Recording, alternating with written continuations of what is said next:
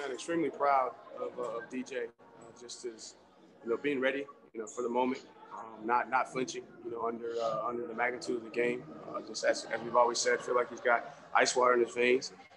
Didn't panic, at all, and obviously we spotted him 7 points right there in the first half, and we come back on the next drive, and we have a call right there that was a catch and a potential fumble there, and it didn't go our way. And just for him not to lose his composure and then come back out in the second half and lead touchdown drives and being able to step in there and make the big throw. We missed that throw earlier in the game, and then he comes back right there to send it into our first touchdown in overtime and hits the play. Just he's got a warrior mentality, a champion heart. And really proud of all of our guys for just the effort that they put in.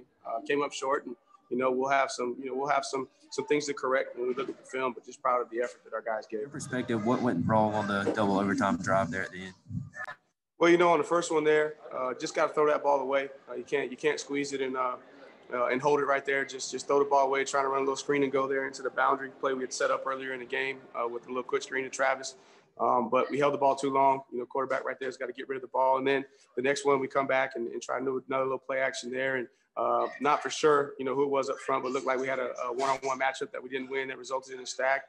And then, we had a ball that we completed. We're now in a fourth and manageable situation. And then the end of the game, obviously their drop back, and we had to go get 20-something plus yards, and just a tough situation there. Say it, you got to take the ego out of it. The objective is to win a football game, and obviously we came up short. And I didn't find 7 points, and I spotted them 7 points on a play call there.